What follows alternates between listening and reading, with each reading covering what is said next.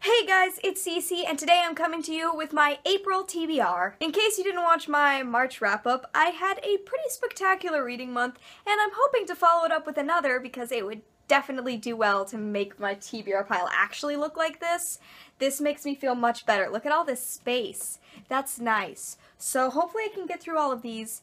That would make me feel really, really good. So yeah, let's just jump in and talk about all the books that I want to read in April. First up, I want to talk about the arcs that I have been sent. I have 3 of them to read this month, so let's just talk about those. The first one that I am currently reading as of filming this video, but will be done by the time you watch it, is South of Sunshine by Dana Elmendorf. This book, along with one other one that I have, was sent to me by Albert Whitman and Company, and I'm so excited because it is a queer story. It follows a lesbian lead character who is in the South, and she has kind of fought off the fact that she is gay her whole life because where she lives, it's not really thought very well of, and they're very close-minded where she lives. And then everything kind of changes when a new girl moves into school, and she can't deny that it is an actual crush, and she can no longer pretend to date boys when this girl exists. I am about 60 pages into this book right now, and I'm super excited about it, even more excited about it, in fact, because this is not my copy.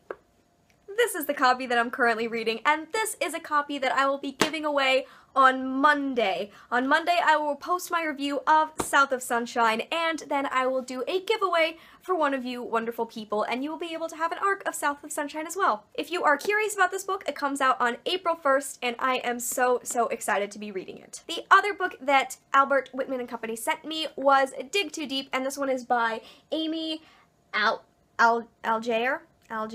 I'm very sorry that I did not think to figure out how to pronounce that before I filmed this. I'll figure it out. This is a YA book. It is a mystery. It is about this girl who moves in with her grandmother her last year of high school, and there is some really weird stuff going on in the city that everyone's saying is normal, but is not, and she wants to get to the bottom of it. I did not request this book. They asked if I would read it, and I was really excited to jump in and read some more of their upcoming releases. This also comes out on April 1st, and I'll be starting it as soon as I finish South of Sunshine. And the last arc that I have that I'll actually be reading closer to the end of the month is Jerkbait, and this one is by Mia Siegert. This is another queer 2016 release that comes out on May 3rd, and it basically follows the world of being a gay teenager in the world of professional sports, which is not the most welcoming of places also to be gay.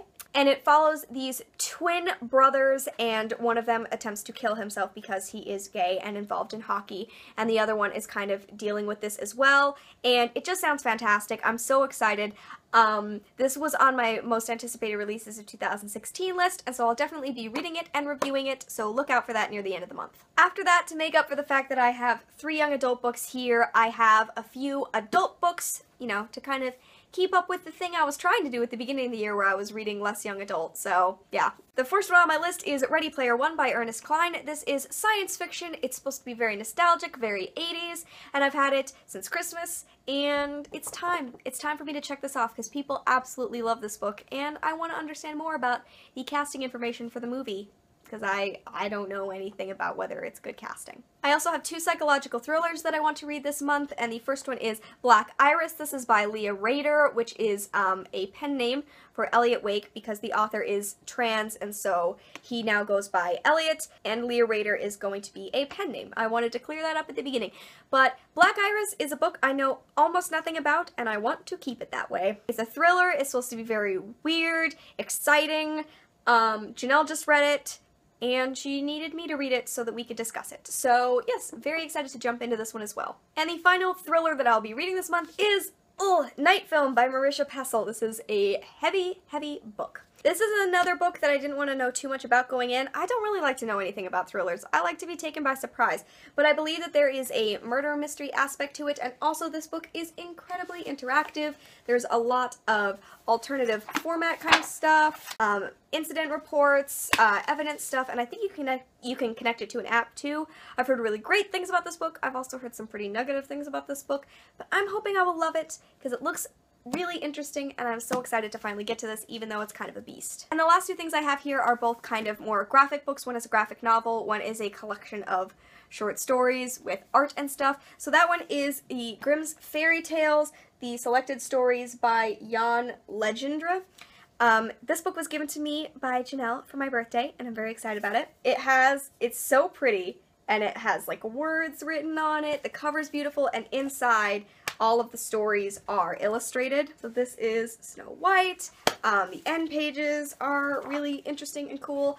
And basically, I'm going to start reading a story a night for a few days and get through this because it looks great and I'm so happy to have it. And the other one I'll be reading is one of Janelle's graphic novels. I got it for her for Christmas and she loved it and insisted I read it, and that is Honor Girl by Maggie Thrash. This is a graphic memoir of her time at summer camp. She is gay, so it is also about that experience and is supposed to be very fun and interesting and light, and Janelle really, really loved it. So I am so excited to be reading this as well. There you go, guys. That is my TBR for April. It'd be great if I could get through all of these and really take the edge off of my TBR pile.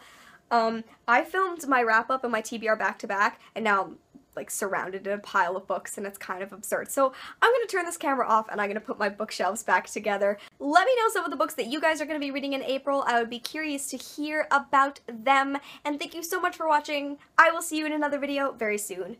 Bye!